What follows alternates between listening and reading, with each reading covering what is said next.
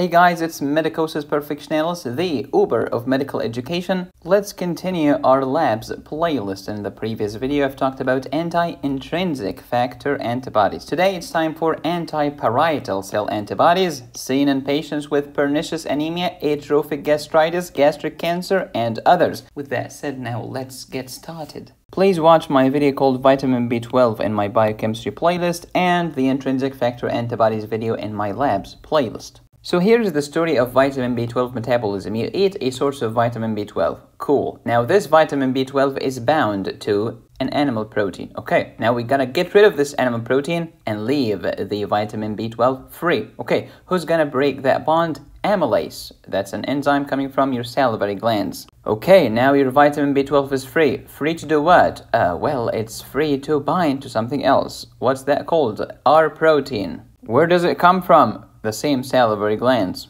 But now we cannot absorb vitamin B12 when it's bound to the R protein. Okay, let's sever this relationship. Now this is the job of pancreatic amylase. Vitamin B12 is now free to bind to the intrinsic factor, and this intrinsic factor is gonna help your vitamin B12 get absorbed at the terminal ileum. Okay, who made this intrinsic factor? Your parietal cells, aka actinic cells. Actinic means acidic because they secrete acid called HCl, hydrochloric acid, baby. Okay, and these cells are mostly in the cardiac fundus, maybe sometimes in the antrum, but they are not in the pylorus. So, in a nutshell, intrinsic factor comes from your parietal cells in your stomach. And this intrinsic factor is gonna help your vitamin B12 get absorbed. Now, people with pernicious anemia have antibodies, and these antibodies are nasty. They are attacking the intrinsic factor called anti-intrinsic factor antibodies, or they are attacking the parietal cells called anti-parietal cell antibodies, and this is the topic of today's video. In pernicious anemia, you have antibodies attacking your lovely stomach, parietal cells, and your intrinsic factor. As a result, you will develop vitamin B12 deficiency with megaloblastic anemia and neurological symptoms. Let's do some housekeeping. Iron, folate, and cobalamin. Where does iron get absorbed? In the duodenum. How about folate? Gets absorbed in the jejunum. Cobalamin, terminal ileum. How do I remember them? Thank you, Ellie.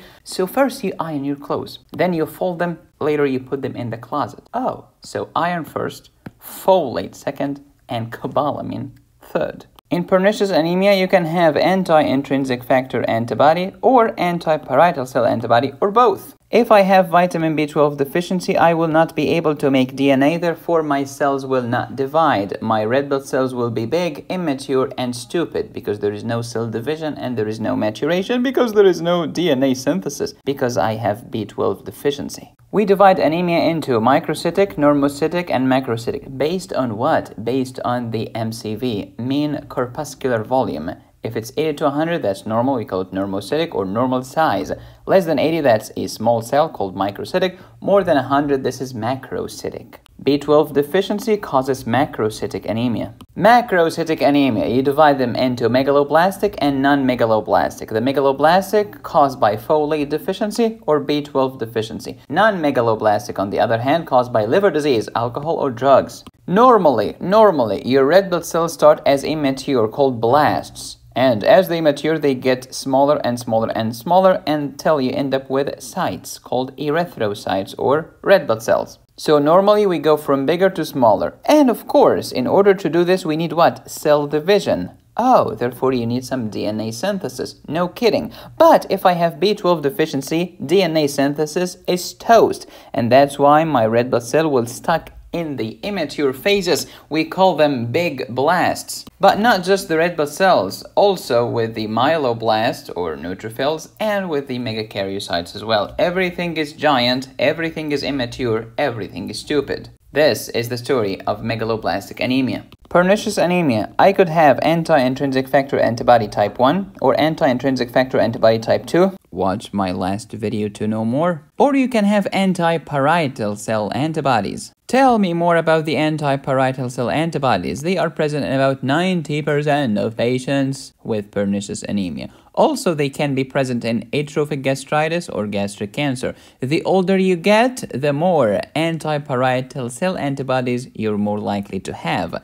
About 10% of the normal population have positive anti-parietal cell antibodies. In other words, just because you happen to have positive anti-parietal cell antibodies doesn't necessarily mean that you suffer from pernicious anemia. And that's why always remember, treat the patient, not the lab results, you doofus. These anti-parietal cell antibodies can cause destruction to the gastric mucosa, no kidding, and you measure them by indirect immunofluorescence. Anti-parietal cell antibodies are positive in cases of pernicious anemia, that's the most important one, and atrophic gastritis, gastric ulcer, gastric cancer, and some other autoimmune diseases, because remember, autoimmune diseases are like birds of feather. They flock together. If I have pernicious anemia, an autoimmune disease, I'm more likely to have another autoimmune disease when compared to the general population. So if I have this, I'm more likely to have this, or this. These are autoimmune diseases, including Hashimoto thyroiditis, Addison disease, type 1 diabetes, and myxedema. If you notice, most of them are autoimmune diseases. Now let me give you some tips and tricks. Remember when I told you that about 10% of the normal population have anti-parietal cell antibodies in their serum? Yeah. By the way, this is more likely to happen if you happen to have a relative with pernicious anemia. Your cousin from Boston. Why am I doing this? Moreover, these anti-parietal cell antibodies can cross-react with other antibodies, such as anti-thyroid antibodies and anti-cellular antibodies.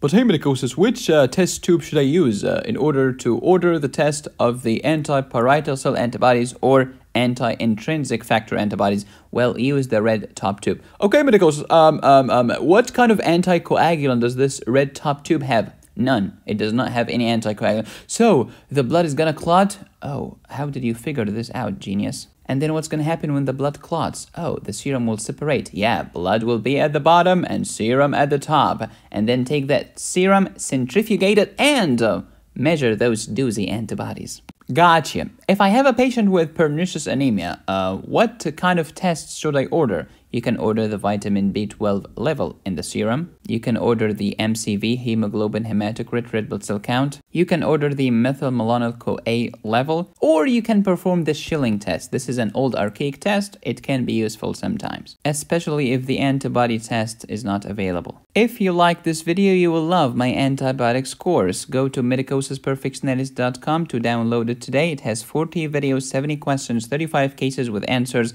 my ultimate notebook, and a mind map. There is no subscription. You just download it once and keep it for you forever. You can also get my cardiac pharmacology course to learn about those antiarrhythmics, antihyperlipidemics, anti-anginal, antihypertensives, diuretics, antitoxin, and others. Thank you for watching. Please subscribe, hit the bell, and click on the join button. You can support me here or here. Go to my website to download my premium courses. Thank you for watching as always. Be safe, stay happy, study hard. This is Medicosis Perfectionalis, where medicine makes perfect sense. I love you.